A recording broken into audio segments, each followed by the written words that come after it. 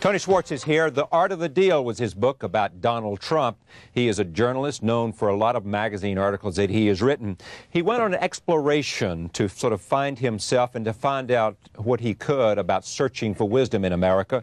His book, What Really Matters, is now in paperback, and I am pleased to have him back to talk about what more he has learned about what really matters, and also a little bit about Michael Eisner. He is now writing a book with Michael Eisner, which will be sort of a definition of Eisner and his impact on business and the life that he has lived to be one of the powerful and preeminent forces in American business and certainly in American communications. Welcome back. Thanks a lot. It's tell me what you and I have talked about this book and what have you added to it, having looked at this and experienced this and gone out and in a sense, it's a great story. You went through therapy for a while and in a sense said, I'd like to find out more. Pick up the story for me in terms of what's in here and what you found out about what interests me is performance in life. Well, I went out, Charlie, as you know, looking for some kind of answer to fill what I felt was a void, even after writing a huge best-selling book with Trump. And making more money than you ever thought you'd make for writing. Yes. To my surprise, it didn't last all that long, but at the time it seemed like it was a big deal. And I went and explored everything from meditation to biofeedback to dream work to different kinds of human performance exercises, looking for what it was that everybody had a different idea about what the nature of transformation was. And I felt that none of it was, there was no source that was really credible. So if I would go out and spend an extremely sustained period of time, 5 years as it turned out, not only talk to the people who were sort of one piece or another of this puzzle of transformation I was looking at, but also doing their practices, I could come back, not only have some impact on my own life, which I did in a very dramatic ways, but also be able to write, in effect, a credible consumer guide to all of these different approaches. Tell me what you found. I basically found, and I'm going to jump right to what you asked me earlier, which is, in the period even since I finished this book, what have I added to this puzzle? I basically found that there are, as it turns out, components of this transformative process, and usually those people who are interested in some kind of transformation, whether it's inner transformation or outer transformation, focus on one piece to the exclusion of others. For example? Self-awareness is obviously the ground of all work that you do on transformation. It's very important. In order to know yourself better, here you are sitting on the camera today with this very smooth and bright persona. What's underneath that? Who are you underneath that? Smooth, bright persona. Smooth, bright persona. Bless you. So I was interested in what was underneath my own persona. I had a way of being in the world. Who was I really? There are all kinds of ways that you can explore that. Therapy, dream work, meditation is even a source of doing that. And you explored every one of them. I explored every one. Let me just stop the story right there. Which one of all that had the biggest impact for you? Which therapy, dream therapy, all that stuff. Well, actually, the answer... journey on self-awareness. I would say I can't pick a single practice, because I think one by itself isn't what did it. What had such a dramatic effect on me was the recognition that I couldn't settle for one way, and that meditation opened a certain level of awareness, certain kinds of therapy opened another kind of awareness, and dream work opened yet a third. But that isn't all there is to it. Self-awareness is very important. There's a second component of transformation, character. What's that? All right, so character is the outer expression, your behavior in the world, your capacity to behave well in the world. Turns out, fascinatingly, that you can have an extraordinary level of self-awareness and still act terribly in the world, have bad character. You can know yourself very well, but still not act on your knowledge. On the other hand, you can have terrifically good character with a great deal of ignorance about who you really are. It can simply be instinctive. Right, now help me understand that in terms of, so you've got self-awareness, you know who you are, you know what drives you, you know what makes you tick, you know what you want to do, and you are honest with yourself about all that. Yes. Good start. You've got that. That's a good start. Now, character is a reflection of your values, a reflection of how you conduct yourself in public and private, a sense of your respect for... Your other human beings? All of those things are components of character. What's interesting about character is that in order to express good character, in order to behave well in the world, you may have to act actually in violation of what you've come to understand about yourself through your own self-awareness. You may have to be conscious enough, aware enough, and using practices, what I call cultivating the virtues, such that you can act in opposition to how you feel without losing touch with how it is you feel, so that you can work that material through. There are a whole set of practices that serve good character. And part of being a complete human being, and part of what I would call an integral practice, and what is very rarely seen in the world of people who do this kind of work, is recognizing that both of these two pieces are important. Now, there's a third piece. And the third piece is the one that may interest you the most. I would call that performance. Right. That's the capacity to summon the specific thoughts, emotions, and physical sensations or physical capacities necessary to achieve a specific outcome in the world. That could be in your work. That could be very commonly on the sports field. It could be in any situation in which an outcome matters.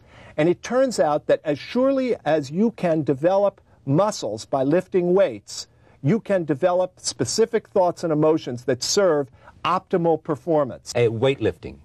You said to me when I saw you after your last appearance, you had discovered weightlifting as an additional element. What's it done for you? It's the single most important physical exercise you can do right now. There is no surer way to reverse your biological age, no matter what your age is, including 90, than doing weight training. Now, how did you get smart about this, and why do you know this to be true? Because I've started to read very widely. When I recognized that the only way to truly transform is through an integrated practice, you got to do spiritual work. You have to do work with the mind and the body, but you also have to work on the body.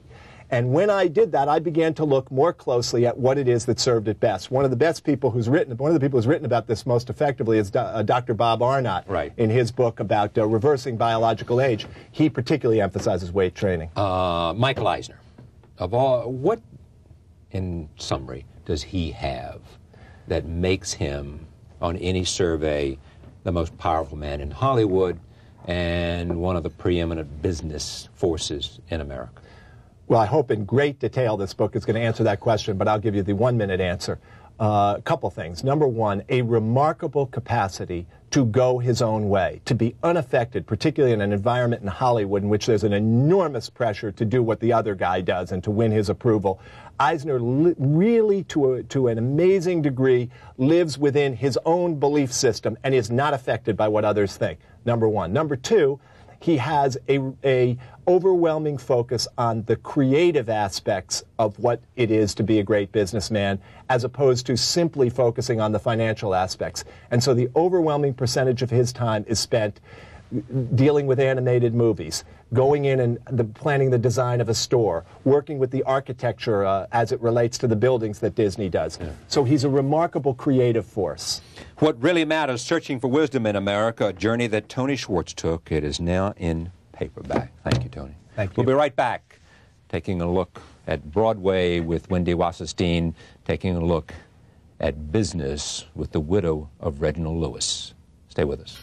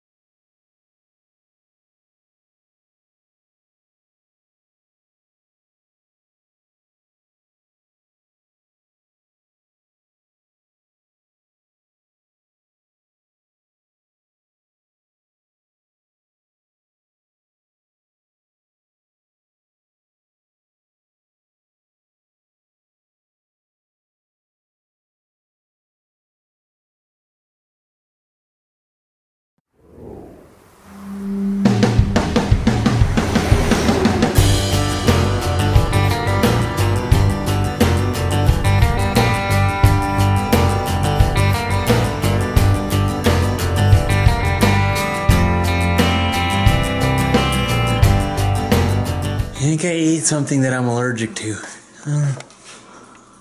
Then again, I was working up a sweat and I'm allergic to work. That might be what it is. I don't know. Seriously, I feel like I drank some milk or something. Oh well, I'll live. Anyways, might have been this pulled pork pizza I got from the restaurant in town. You heard that right, pulled pork pizza. Oh, it's delicious. Check this thing out, check this thing out. 1 second.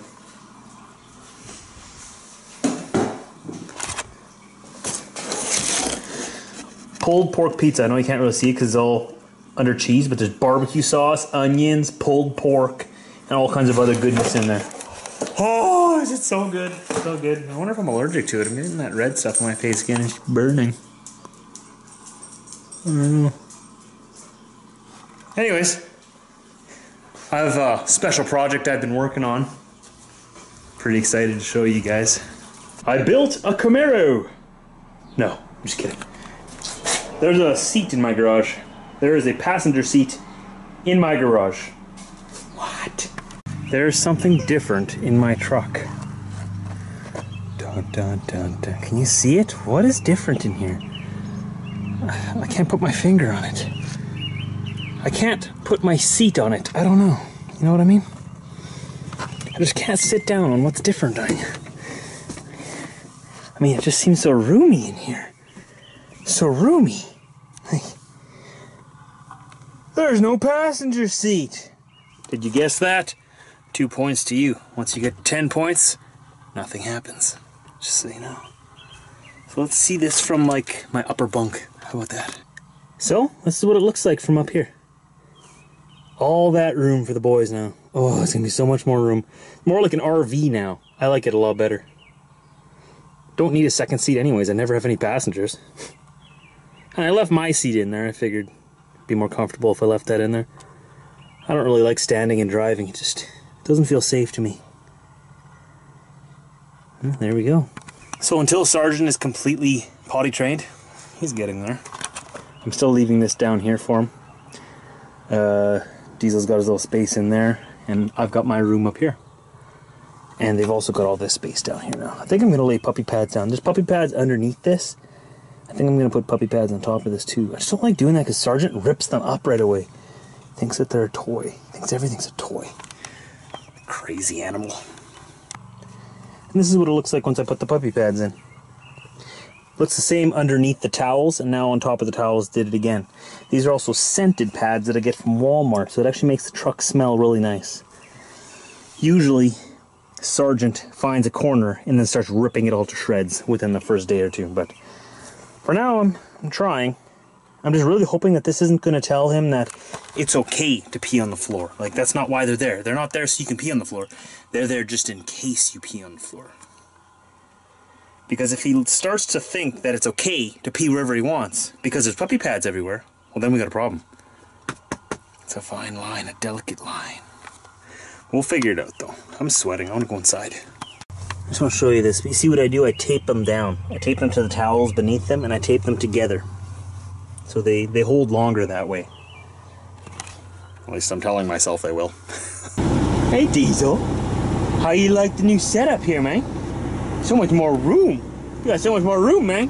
How am I supposed to see out the window, man? How am I supposed to draw my window out now? All I got is a little window in the corner over there. Sorry, Diesel. You'll just have to make do. You can see out the window, see? Oh, just, who's there? Who's there, Diesel? Who's there? See, you can still see out the window. There's nobody there. Oh, who's there, man? You asked me who's there. Who is it? There's nobody there, Diesel. Sergeant, you're almost to the point where I can trust you, I believe. Almost. And you won't have to be in there all the time.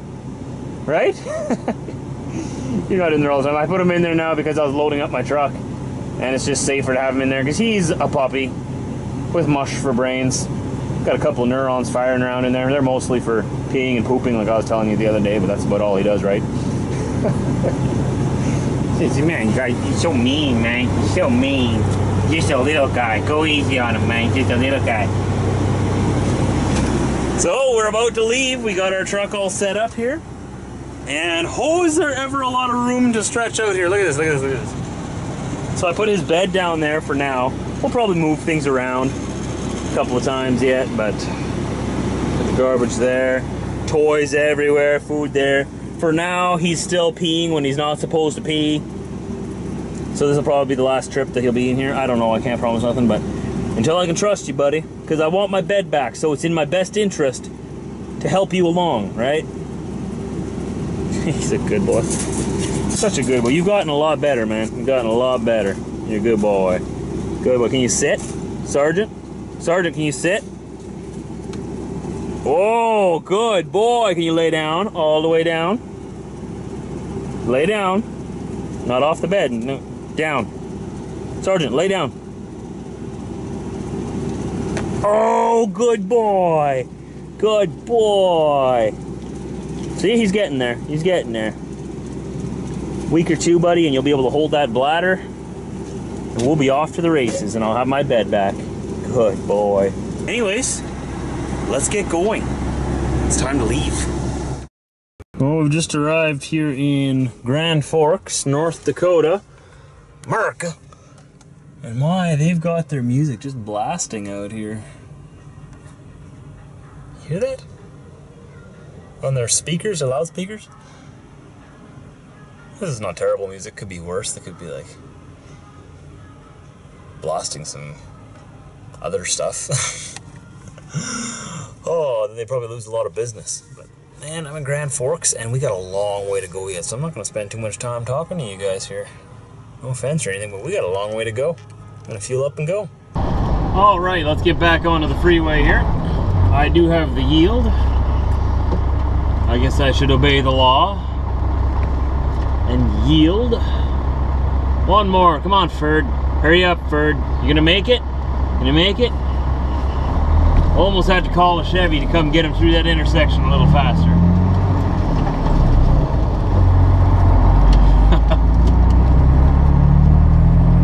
Anyways, yep, just leaving Grand Forks here. Getting back on the road, headed south on Interstate 29. We're going to be going up to Fargo, North Dakota, then turning east, traveling into Minnesota, and then down into Iowa.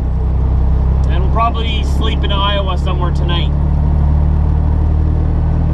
We're all set. We stopped here. We got some Subway. We got us the chicken ranch sandwich, whatever you call it. Continue 119 kilometers. Foot long on Italian herb and cheese, toasted, lettuce, onion, and tomato, and ranch sauce. Oh yeah, that's gonna be good. So I'm coming up to Minneapolis here. Or well, getting close to it anyways. Getting close to St. Cloud. I guess we're not quite that close yet. Whatever. We're getting there. It's been kind of disappointing. I lost my sunshine as soon as I got into Minnesota. And rain, rain, nothing but rain. Minnesota. But look how green everything is, eh? Minnesota always reminds me a lot of Manitoba, or eastern Manitoba, just with a lot more people. A lot more people. They don't have the same kind of wilderness. They do have patches of wilderness here and there, but it's just not the same. To me, anyways. I mean, it's not like I explored a lot. I'm sure they got some really good wild open spaces with no people.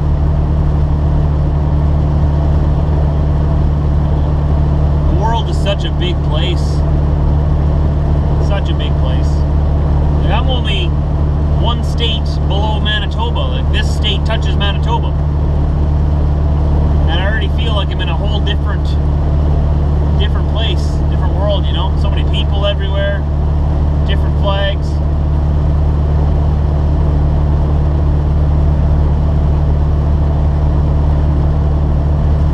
But I like it. I love the traveling. If I could, I would just love to travel all the time. I want to go further, though. I don't want to just drive around in North America. I want to go to, like, Australia and see what life is like out there, and New Zealand. You know, all of Europe, and China, and India, and South America. I'd love to go to, what's that place called? Rio de Janeiro?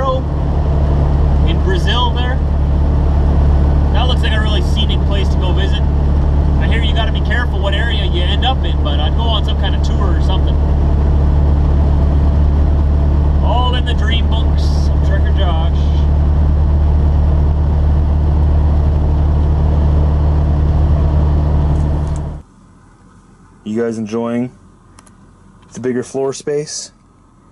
It's a mess in here already, guys. You got your toys all over the place. Diesel's got his little area there. For now, I've just sort of put the water jugs there. They go through like a gallon of water a day, these two. Jeez, you guys are hard to keep up with, man. This guy, he's just huge already. Huge. You are huge, man. Good thing I took that seat out. How would we fit you in here otherwise? Oh, but we are in Clear Lake, Iowa. Clear Lake, guys. It is the lake that is clear. Absolutely. I like this hat. Not bad, not bad. Feels comfy, too. It's like a custom fit. One size fits all type deal. I like it. I should probably bend it. I don't know. I sort of like the way it is. Anyways, so we made it a full day down here. We're in Iowa, just like we thought we would be. From here, we can make it down to Memphis in just over one day. So we'll get close by tomorrow. And then we'll go the last hour or so the next day in the morning. I got to be in Memphis for 10:30 a.m. And I believe they're in Central Time. I should double check that yet to make sure that I'm not late. But yeah, good drive today. It's raining almost all day. Rain, rain, rain, rain, rain, and then more rain. And then when you thought it was like finished, oh no, there comes another one. More rain. All the way from Fargo all the way down to Iowa here. It's rain.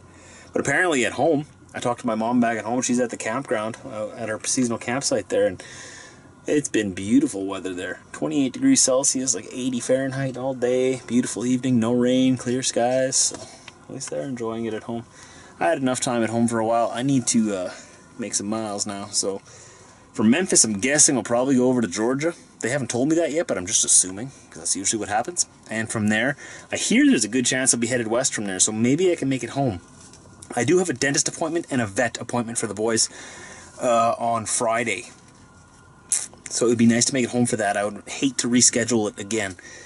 I would really like to get these things clean, you know, get them checked out, make sure everything's okay, and I'm sure I need a filling or two because my, I don't know, I always do. I'm bad for cavities. I do brush my teeth every day, it's just, I don't know. They find me. These cavities, they hunt me down. Anyways, guys, thanks for joining me today. It's been a great day so far. This new setup in the truck here has been working really well. It's just been the first day. So we'll see how it goes the rest of this trip. I have a really good feeling about it. I've really liked it today. Diesel can still see out. He's big enough. Sergeant has the side window down there beside Diesel. As most of you are concerned, all you guys are concerned about is how are they going to see outside? There's a window down there. Diesel can still sit up and see out these windows. Even when he's standing straight, he can rest his chin on there. And there's also a window back there. So when Sergeant's like hanging out in his pen here, because I leave this door open, right? He can hop up here, sleep on his pillow, and he can look out that window there. So it works. But thanks for joining me, guys. Tomorrow, 4 a.m. Central Time, we're going to continue from this exact spot. I hope we don't move. We should be in this exact same spot when we start tomorrow. And we're headed down to Tennessee. I'll see you then. Don't forget to go down below to the description, click some links. There's vlogs from the past all the way up to a year ago. See what I was doing on this day exactly a year ago.